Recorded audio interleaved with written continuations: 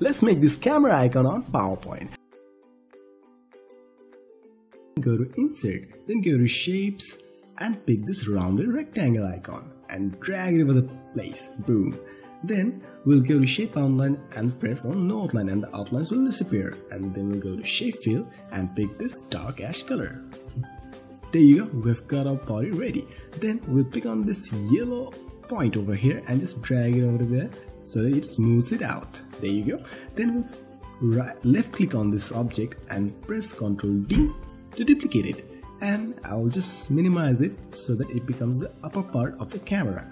There you go. Now we'll create the lens. So go to Insert, go to Shapes and pick this donut shape. Press Shift and drag it over the place and your lens will be ready. Then go to Shape Outline, click on No Outline and go to Shape Fill and make it white. Then we'll have this yellow point and just smooth it out and make the lens. Then we want to create the reflection part. We'll just go to Insert, go to Shapes and click on this arc and drag it over here.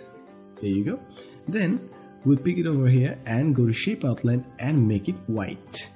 And I'll click on this icon and a window will pop up.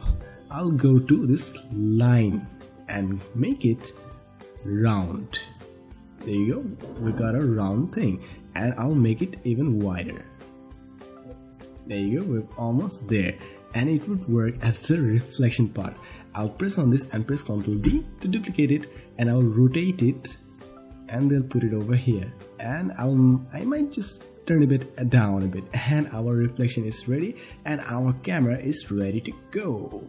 Thanks for watching and don't forget to like and subscribe, and if you want me to make anything for you just type it in the comment section so that I can make it for you.